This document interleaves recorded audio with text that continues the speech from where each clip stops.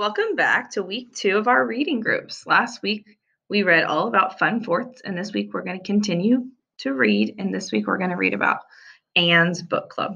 But before we do that, let's practice a couple different skills, and we practiced these on Friday. So what we're going to do is we're going to drop the beginning sound. So if I said jet and then drop the J, what would I have left? Jet, et, met, et. Rope, ope, soap, ope, pin, in, thin, in. Pause the video and you try. Say each word and then say what it would be if you dropped the beginning sound. Great job. Welcome back. So the next thing we're going to look at is we're going to look at something we call a VCCV word. Vowel, consonant, consonant, vowel word. We know that our vowels are A, E, I, O, U, and sometimes Y.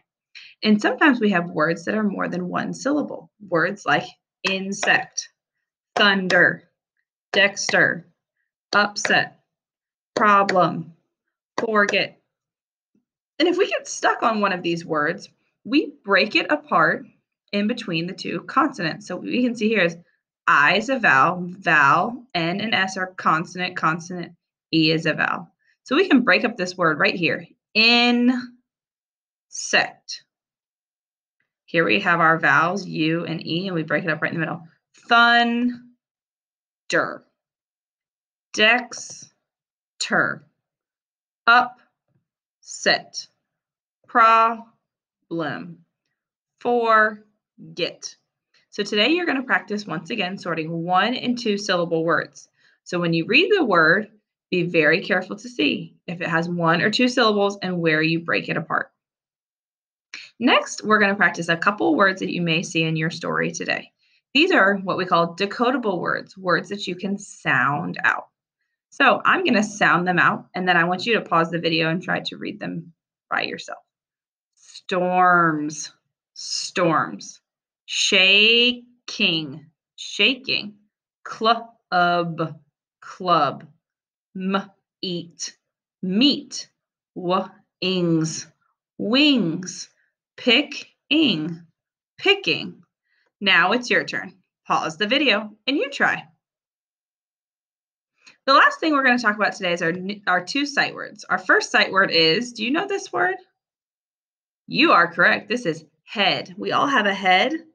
And this word is read, or we can say read. So if we say, Miss Gates, or I can read a book. Or we can say, last night I read my book. So we can say this word in 2 ways, read or read. So be very careful when you're reading your story today to see which way makes the most sense.